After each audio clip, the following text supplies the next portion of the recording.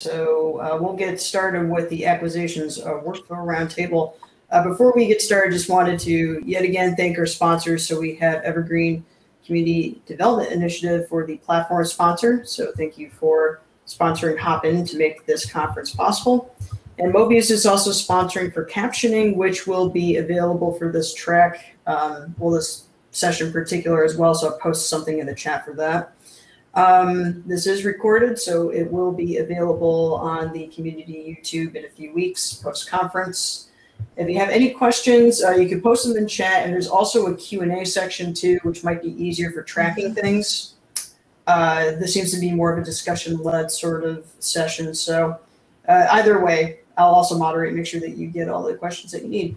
So welcome, Sarah Angela and Jennifer, and take it away when you're ready. Thanks, Gina. So thanks everyone for joining us for this session. If you are on the acquisitions mailing list, you might have seen that this session just kind of came out of a discussion there. So our plan today is to just have a discussion about different acquisitions workflows being used at two different libraries.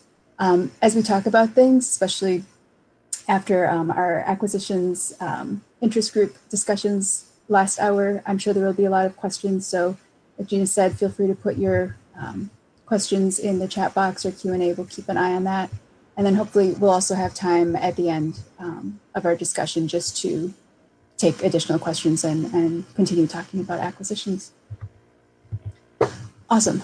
So with that, I'm going to be the question asker, and Jennifer and Sarah are going to tell us a bit about how their libraries are using acquisitions. So let's just start there. I guess we'll start with Jennifer first. Can you tell us all a bit about your organization and how long you've been using the acquisitions module? And her audio cut out, so she'll restart. So I guess I can start while you can start, Sarah. Her audio. That seems like this is par for the course for. So I am a member of Evergreen, Indiana. My library is the Hussey-Mayfield Memorial Public Library, and we have been using acquisitions for almost 2.5 years now. So we started at the beginning of 2019. Oh, okay. Awesome. So relatively new to using the module, but yes, some good experience yes, there. And I'll add that we did not use acquisitions before this at our library. We're new to the module and new to ILS acquisitions. Jennifer, can you hear us? I can hear you. Can you hear me? Yes. Excellent. So my name's Jennifer Pringle. I'm the training lead and help desk specialist for the BC Libraries Cooperative. We serve members across Canada with multiple services, one of which is our instance of Evergreen. Our consortium right now is 101 public, post-secondary, K-12, government, medical, and special libraries of varying sizes from BC, Manitoba, and Ontario. And we currently have 25 public and post-secondary libraries that use the acquisitions module. And we're on the other end of the spectrum from Sarah's library. Our first acquisitions library started using acquisitions in the summer of 2011, which was on Evergreen 2.0 and was the brand new acquisitions module. That's really amazing. When you really must have been some of the first libraries using the acquisitions module.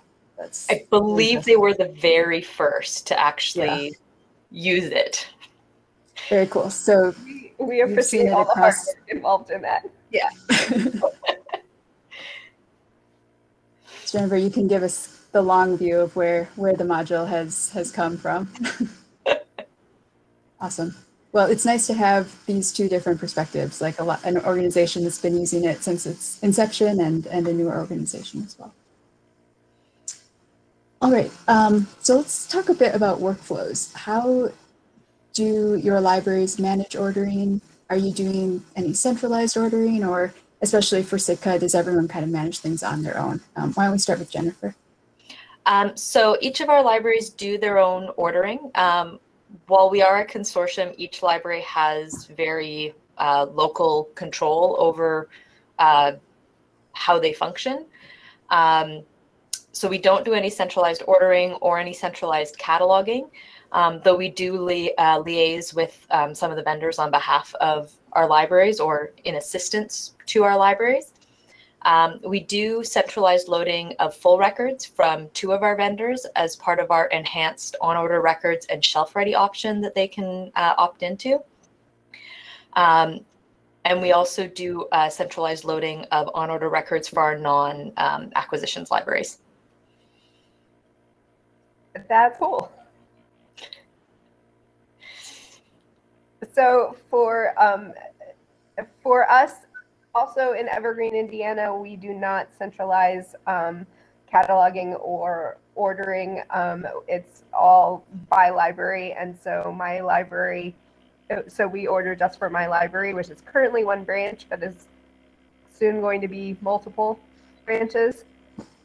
And we have a little bit of centralization in terms of some items and with a lot of electronic resources records being loaded centrally. But for physical items, it's all library by library. Okay, interesting. So for both of your organizations, everyone is doing their own ordering, but you do still have some workflows for like shared e-resources and the shelf-ready items, which is always an interesting question. Those are being loaded centrally just because that has the potential to affect everyone and provide access to everyone. And one thing about the acquisitions module in Evergreen, I think, is that it is very flexible. That gives us a lot of these different workflow options, which leads to some of the questions and the complications that we see. But once you can get your workflow nailed down, and you can translate that into all the different options in Evergreen. There really are a lot of different ways that we can manage that, either for central ordering or kind of individually as well. Yeah, and we've found that our training has really evolved over the years. When we started, we trained on everything, and now, we train on the pieces that we know the libraries will actually use, which is a lot less overwhelming for them. Yeah, that's a really great idea, because there are all of those different workflow options. Sometimes it's good enough just to know, don't click load item order records in the last session. All right, so talked a little bit about how you are managing your ordering. What about the actual workflow itself? Can you give us an example of kind of just a typical ordering workflow for your libraries? And kind of within that question is always a big question of whether you use EDI. So we have multiple vendors set up for EDI, and we strongly encourage our libraries to use holding data. So any of their vendors that will supply them with holding data, we strongly encourage them to get that set up. And in Evergreen, you can actually let Evergreen use any tag or subfield for all of the different providers you have. But we've actually standardized that in Sitka, and we tell our libraries all to use this, the 970, and then we lay out what subfields they should use, because we find that makes it so much easier for troubleshooting if everybody's order information is in the same field. And especially since, when you're loading files through the load mark order record screen, if it doesn't like something in the mark record, all it gives you is ACK import error. It doesn't give you any information about what it actually doesn't like. So for our actual workflow, typically our libraries will create a card on their vendor's website. If the vendor does holdings data, they'll then be able to select templates to apply to those items. And then they can download the MARC records from their vendor website, upload those into Evergreen. We recommend that they don't go back and delete the cart on their vendor's website until after they've successfully loaded the file into Evergreen, just in case they need to go back and download it again. But once they've loaded it successfully, they have their purchase order, they need to go back and delete that from their vendor website so that they don't end up with an order coming through EDI and an order coming through the vendor website. We recommend strongly against activating or loading items as part of the upload process. So once the purchase order has been created, they go in, check to see if everything looks all right, add any additional info, and then activate their order. And then libraries that are ordering from non-EDI vendors will be manually creating purchase orders, usually using the view place order function through the catalog or brief records directly in the purchase order. You have some really great best practices embedded in your workflow there, like, when to delete your cart. It just gives you a good double check on whether or not something's been loaded. But I especially like having the consistent holdings tag and holdings subfield. If you just have one mapping, even if you're dealing with multiple libraries, if you have one mapping to keep track of, that's going to help immensely in terms of troubleshooting. I really like that idea.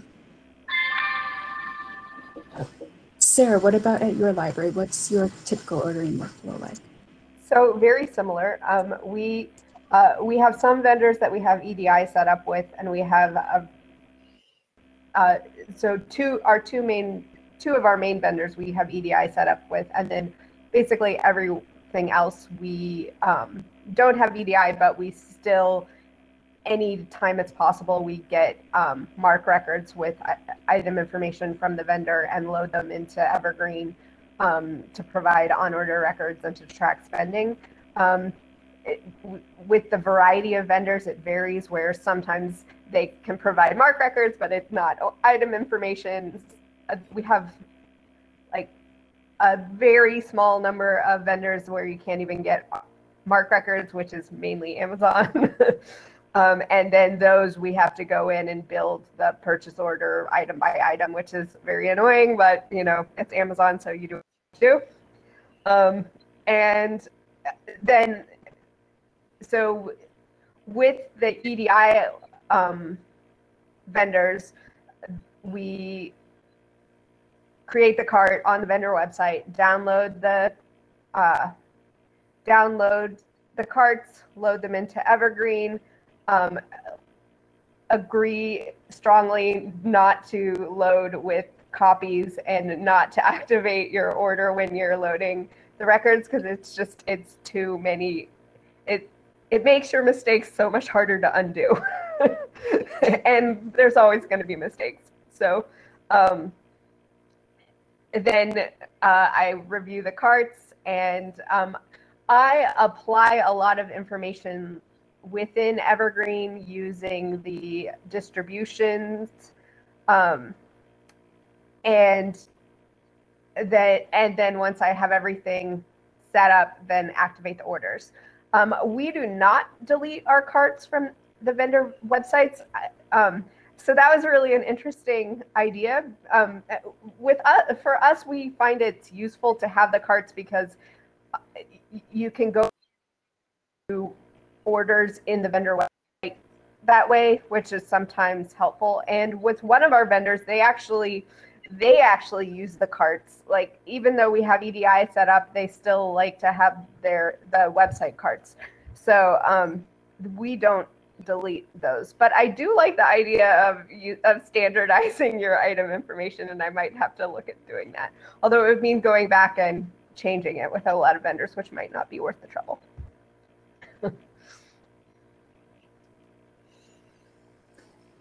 Thanks.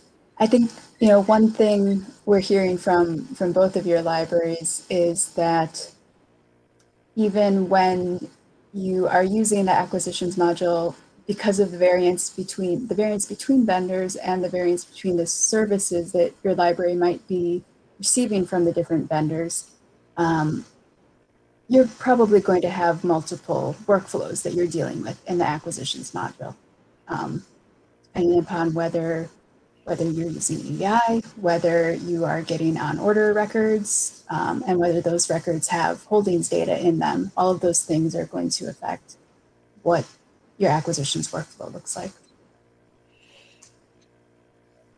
Absolutely. Mm-hmm. So another question in Q&A. Okay. Not sure if you got to this one yet, but those we typically order using vendor records. Sorry.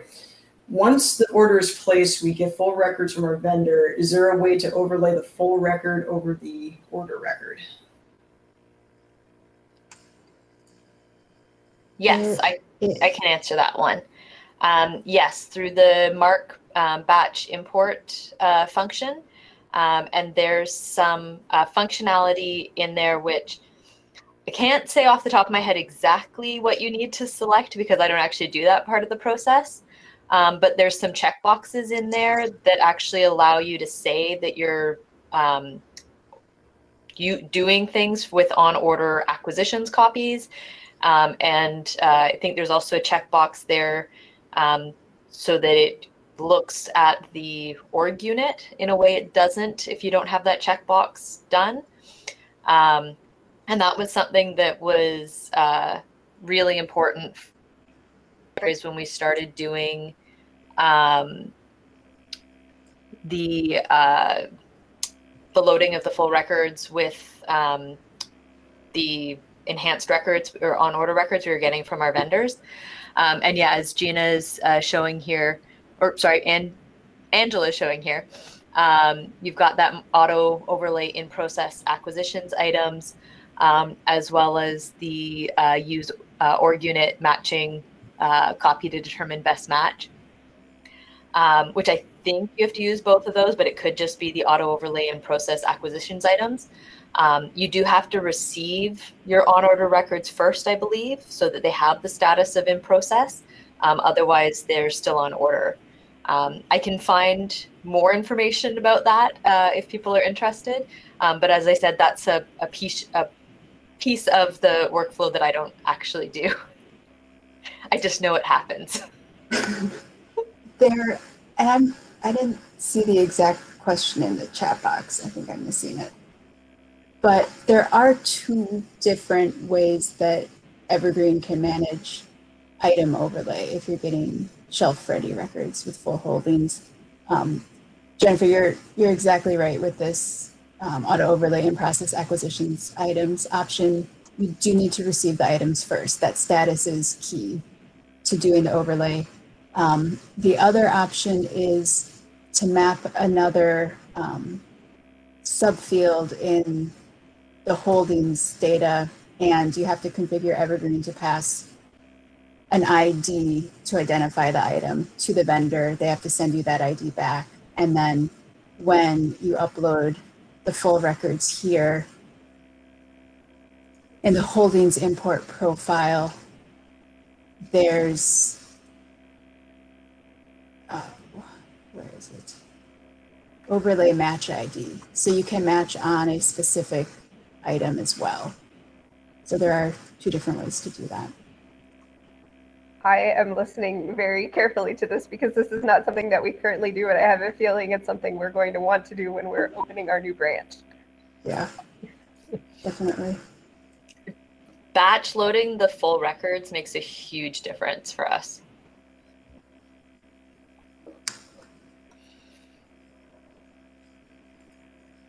So now that I've shared my screen, I've lost all of our questions. But I'll leave the screen up because there may be other things that we want to take a look at. I apologize, where were we? Oh, okay. So we just talked a bit about kind of the typical ordering workflow. One question I had for both of you was whether your library does any ordering for kind of, non-standard or non-firm ordering types like blanket orders or standing orders or anything like that.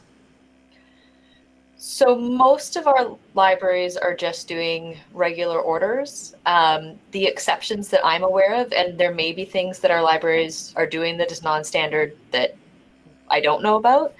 But the ones that I'm aware of is, at the end of the fiscal year, some of our libraries will go to their actual bookstore in town to spend what they have left in their funds. And in those cases, we tell them just to skip the purchase order step altogether because it's not worth their time to go through and manually create a purchase order for those items. And so instead, they just create invoices using direct charges so that they can say, I spent $200 in the adult fiction, I spent $150 in juvenile fiction. And then when they close that invoice, the correct amount of money is taken or spent in their funds.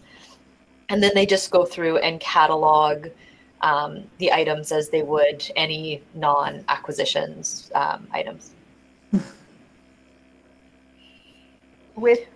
And we don't have anything we really do like that. We do along those lines, but one sort of non-standard thing we do is we order book club kits. And so we order materials and then create book club kits with them. And so for those things, we'll order the items and use the ability to add to not create copies with the purchase order, which is really handy because then we can track what we're spending on the book club kits and have the purchase orders in Evergreen, but it doesn't create 8 copies of this book when we're actually not going to have any of them. We're just going to have one kit. Okay, interesting. So I know I've shared my screen now, so now I'm liable to just go rogue and show a bunch of stuff. I hope that's okay. So Sarah, with what you just mentioned, so when you're still creating a purchase order for those book club items, but are you activating without loading them, the items? Exactly. Then? Awesome. Which I was really excited when I figured that out, that I could do that to be able to track it that way, because usually those items are being paid for out of a grant. So it's really nice to be able to track it in Evergreen and see how much we've spent. Cool. That's a really great use case for activate without loading items. This option, it's not new, but it wasn't there at the very beginning. But that's a really good use for it. And Jennifer, I also like you mentioned just using an invoice to track the purchase.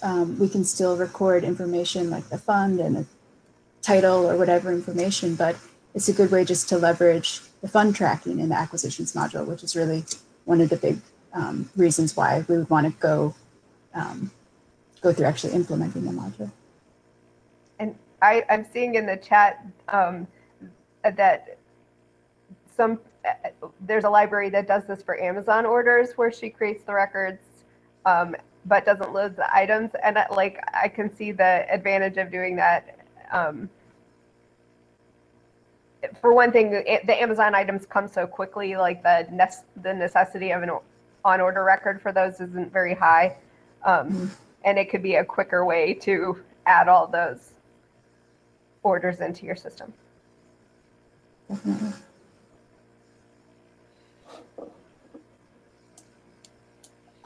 Awesome. Well, we're already looking at an invoice. So like with most things in Evergreen, there are a few different workflow options for invoicing as well. How do your libraries approach invoicing? What's their typical workflow? Jennifer, you want to start?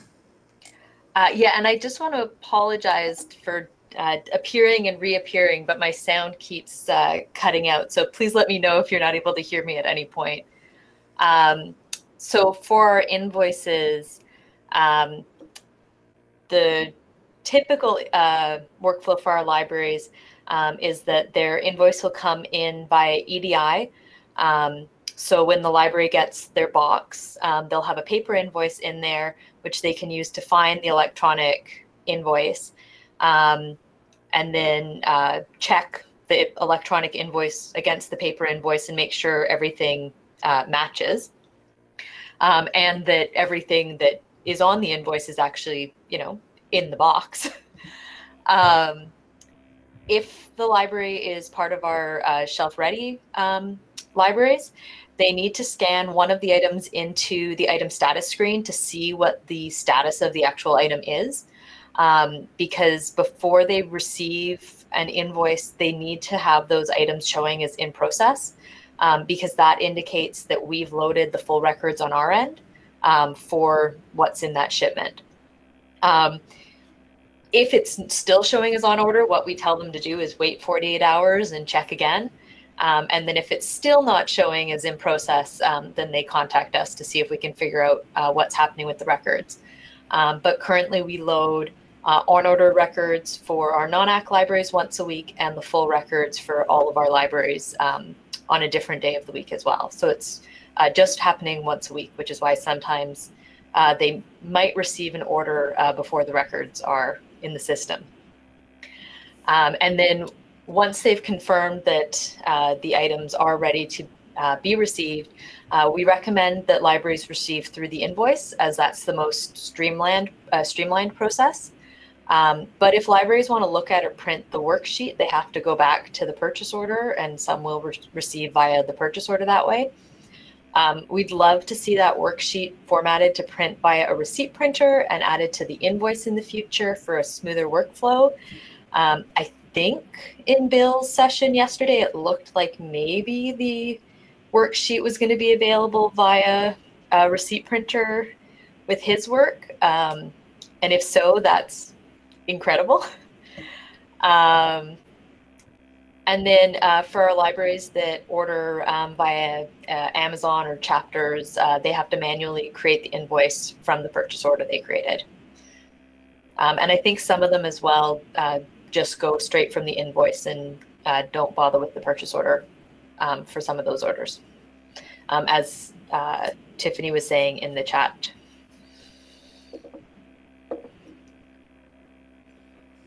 So for our library, we when we receive the boxes, we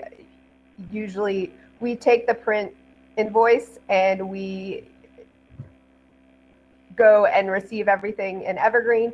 And I'm gonna have to take a tip from this and start trying to do it from the Evergreen invoice, because that does sound like it would be more efficient. We usually take the purchase order ID number and pull it up and then individually receive those. But of course, then you're looking to find the items on the purchase order. So I'm gonna have, this is a tip I'm taking away. And then my department doesn't pay the invoices. That goes to a different department, and so they hate the Evergreen invoices and they just use the paper ones. And so we write on the paper invoice what type of format it is, and they pay it from the paper invoice. And we make sure that everything is received in Evergreen, because that department does look in Evergreen to confirm that the items have all been received.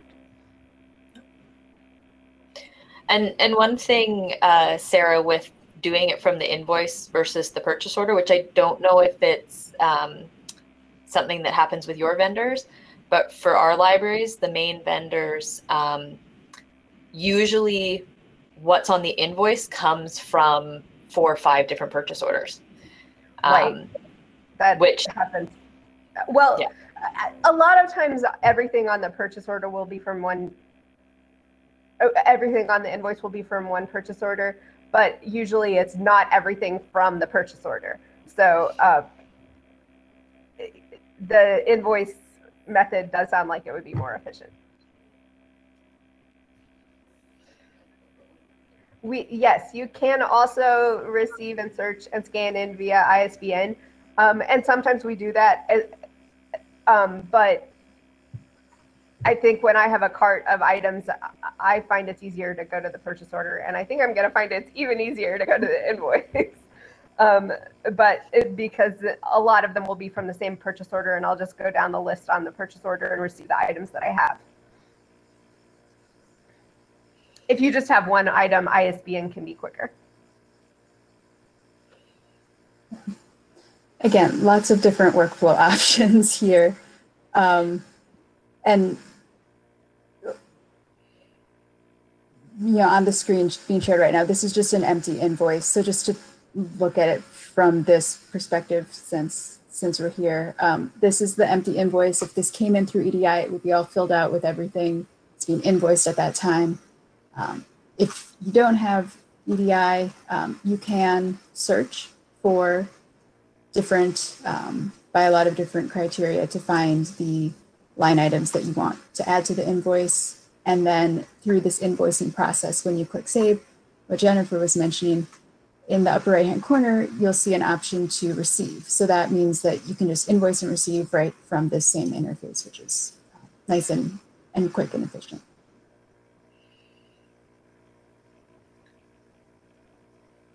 So that's a bit about invoicing. What is one thing you wish you had known before your library started using the acquisitions module?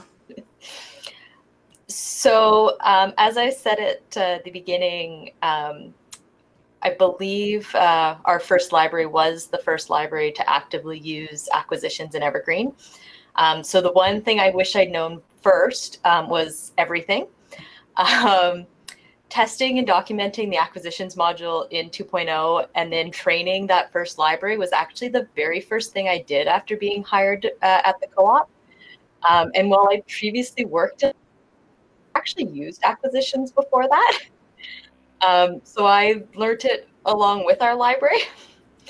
And as Angela has said a couple times, the acquisitions module is really complex, and it does have a very steep learning curve for libraries that are new to acquisitions, and especially if a library is new to both acquisitions and Evergreen. When one of our libraries opts into acquisitions, the training that we provide now is actually about the same number of hours that we do when we're migrating a new library. And when we're migrating a new library, that training covers everything else in Evergreen. So we find that we're spending about as much time training just on the acquisitions module as the entirety of Evergreen. But if we don't, we find that if we don't do that amount of training, then libraries just don't have enough knowledge in this module. And I'm in somewhat of, yeah, Ruth says I had the dubious pleasure of figuring it out, which I had somewhat of that experience where I just had to, as you did, Jennifer, where I had not ever done acquisitions before, and there wasn't really anyone to tell me how to do it. I did have a few trainings, and thankfully there was the community. So when you were starting it, you were just figuring it out. That's to an extent what I had to do when we joined Evergreen, because we were the first library in Indiana. I pretty much had to learn everything from scratch. So at least there was some knowledge base to start out with the acquisitions. But it is a very steep learning curve, and I'm definitely still learning all the time, as I'm learning so much from this presentation. So now I've lost my train of thought. But what did I wish I'd known before? So one of the things I wish I'd known was that our department that pays the bills wasn't going to like the Evergreen invoicing, because they really were pushing for EDI because they thought that would make things easier for them. And so we went through the trouble of setting up EDI with 2 vendors. It's a lot of trouble to set up EDI, and they don't even use the invoicing in Evergreen. So I feel like that was a big waste of time, and I wish we hadn't done it. So that was the main thing I wish I had known. That I feel like it, for my department, we get all the benefits that we need from using Evergreen acquisitions without EDI. I'm just as happy with the vendors where I can get records with item information as I am with the EDI vendors. So I would say if you don't need EDI, don't do it. Sarah, I think you make a good point. There are the ordering workflow in Evergreen can kind of have varying levels of automation, I'll call it. If you have very little automation, you might have to manually add all of the items to your titles, which is a lot of work. But I think one of the keys that you're pointing out is that getting holdings data in your order records. I think that's a really key piece of making the acquisitions workflow in Evergreen be a time saver for staff. And EDI can definitely be a part of that, but that holdings data I think is a really big key to making the module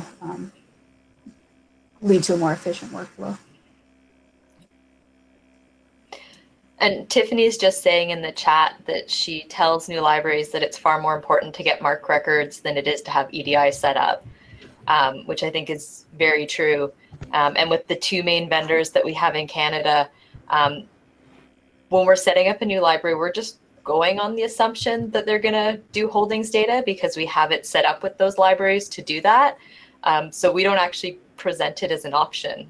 We just set them up with it. That's nice. And for EDI, if it can add extra convenience to the ordering process, I'll give it a little plug there. But if you are planning to implement EDI, definitely plan in extra time for testing with the vendor to make sure that on the Evergreen side, you have the attribute sets set up the way they need to be to send the vendor all the information that they need and that they receive it, and that when they send messages back for Evergreen, that they also contain all the information that Evergreen needs on the other side. There's definitely some testing that needs to happen there, and it's good to build in that extra time for it. And even if you're implementing a new library with a vendor that you already do EDI with other libraries, building in that extra time, because all it takes is one piece of information to be wrong or something to have changed, and EDI doesn't work for the new library. And it could take a lot of troubleshooting to figure out what that one change was. Exactly, yeah.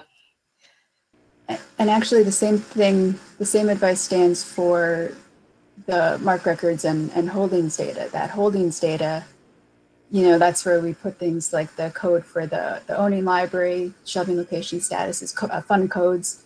Those need to be configured on your materials vendor website exactly as they are configured in Evergreen. Otherwise, that mismatch is also going to lead to error messages when you load those records back into Evergreen.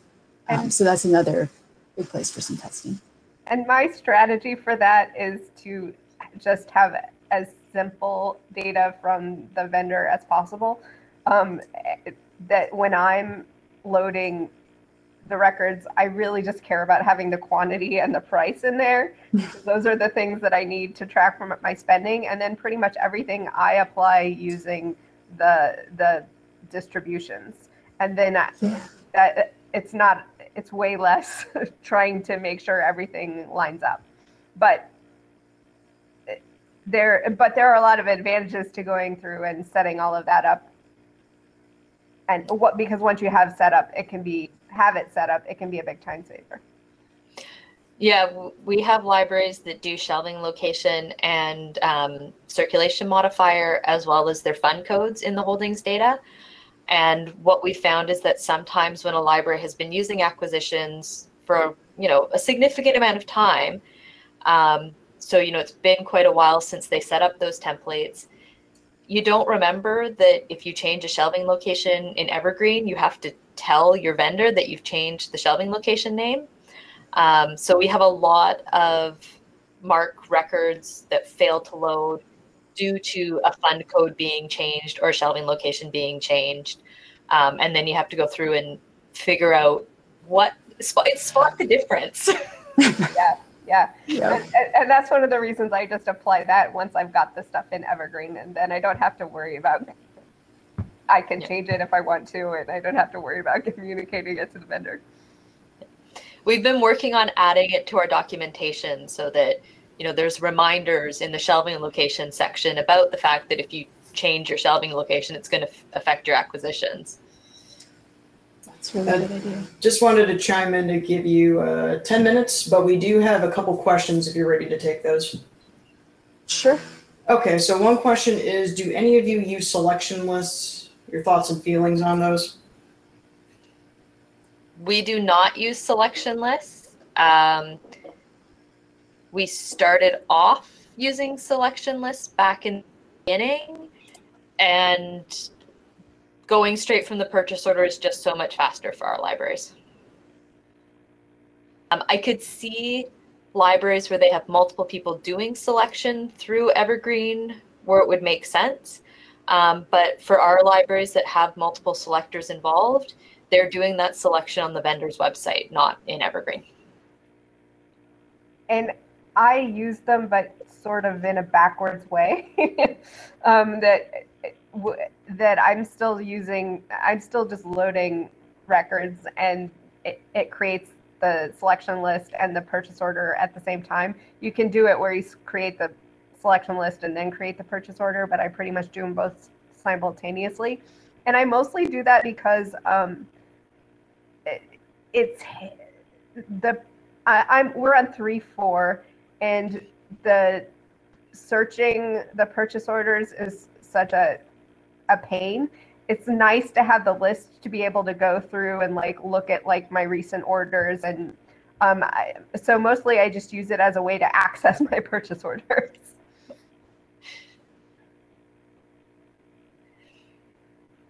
The question here is, do you all find it easier to use the library settings that apply to AC?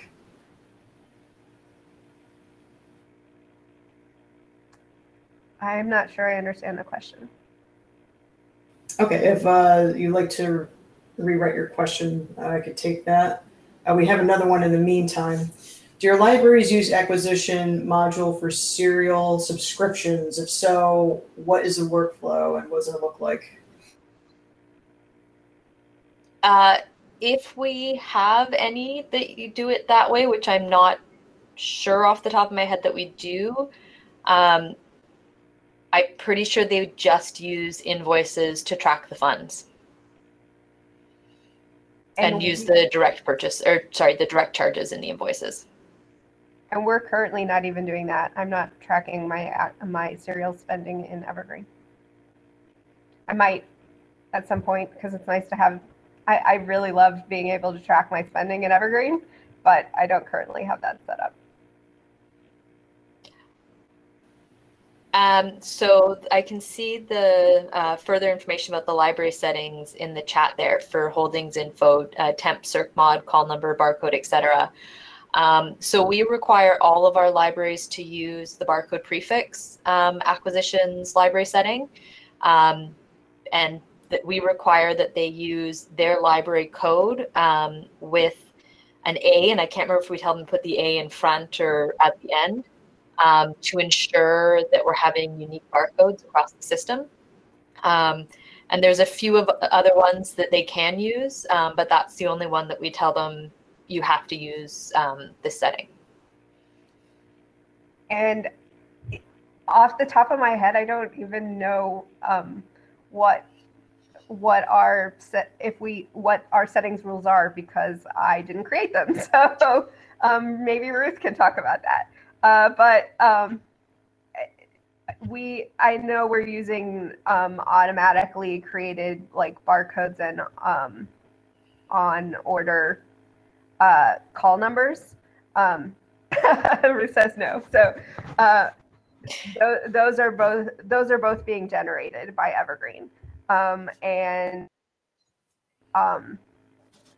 the circ modifier, shelving location, and fund codes, I'm all applying with the distributions.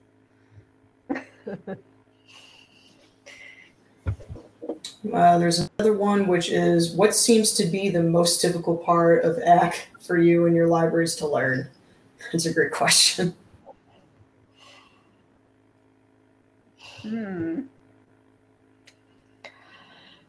Loading the records.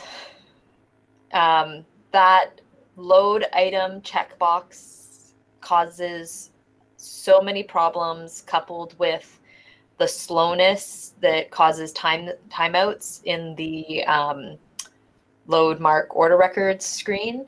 That's where we get the bulk of the tickets from, is that screen is causing a lot of problems because people, because it's timing out, they think the purchase order hasn't been created, but if you actually go and search for the purchase order, it's there. So that's our biggest challenge at the moment, is just handling that screen and dealing with what happens when that load items is checked and a library does it twice or 3 times. And I would say that for me, that's another place where the selection list comes in handy, is that whenever I'm not sure if it's loaded or not, I go to my selection lists and I can see whether it's been added or not, because it just lists them chronologically. And so it's a very easy place to check and see if my load happened. As far as what I feel like was the steepest learning curve, honestly, there's so many moving parts. It's hard to narrow down one thing, because there were speed bumps every step of the way. But I guess on a day-to-day basis, loading records is the most challenging thing, because it's just easy to introduce errors at that point. The place where I introduce the most errors is that I choose the wrong vendor when I'm loading my records. And I agree with Sarah, the whole of acquisitions together is the steep learning curve. There isn't really one piece of it that stands out as far as training people to use it, other than the load mark order records. And that's more just people remembering which settings to choose. And there's a lot of settings on that page, which makes me really excited about the angularized version that Tiffany demonstrated during the interest group, which has templates. Super exciting. Yeah. Yeah, I agree that there's lots of moving pieces in the module to put together, but when it comes to the actual workflow, this is the screen to spend some time on before you start using the module. Or if things aren't happening the way you expect them to, this is kind of the place to go back to as you've loaded your records to see, try and determine what exactly was selected and what it's doing. So I know we're getting pretty close on time. Is the session, is it 50 minutes or? Yeah, it's 50 for each. 50? Yeah, so if anyone has, we could probably take one more question for the panel.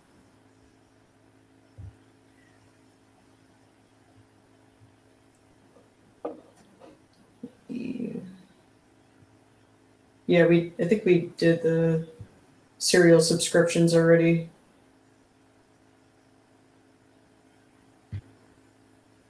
Well, Jennifer, Sarah, do you have any last minute advice for any libraries that might be thinking about using the acquisitions module or checking it out?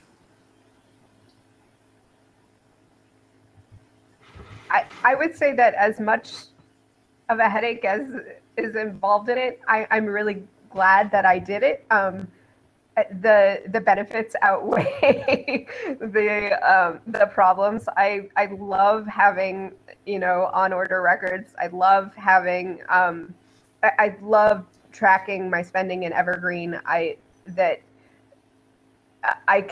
For collection management and development purposes, we can create fund codes specific to our collections, which we don't do for accounting. So the library didn't track them nearly as granularly as we want to for our department. And so in Evergreen, I was able to set it up so that I can do that. It's great. We can tell how much we spend on a certain collection.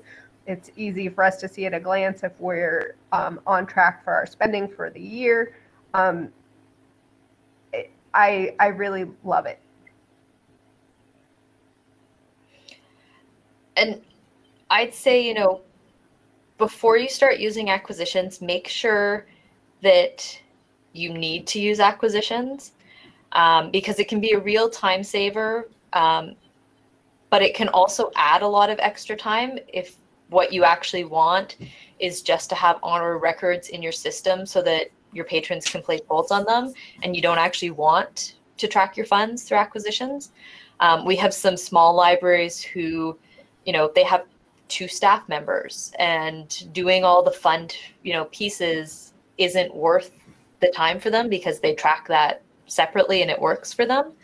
But with our enhanced on-order records and shelf-ready project that we did with our 2 main vendors, they can get enhanced on-order records that have all the holding data that they can load into Evergreen. Well, actually, we do it for them through the Mark Batch import, export, and then they have all of their on-order items in the system without having to manually create them.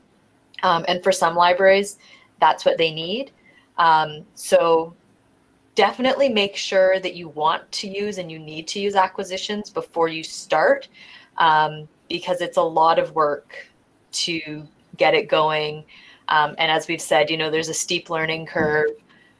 So if you're going to turn out to not actually want the functionality, it's not worth your time to spend all that time on acquisitions if it's not going to be what you need.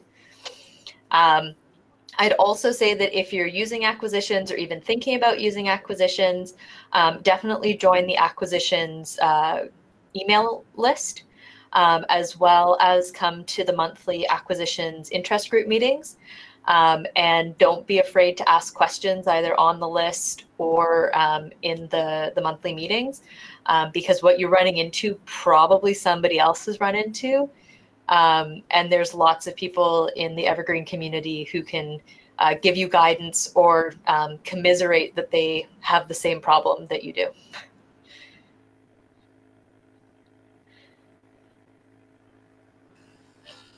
Okay, then. So thank you to our panel, Sarah, Angela, and Jennifer, for spending time to do this ACK workflow roundtable discussion.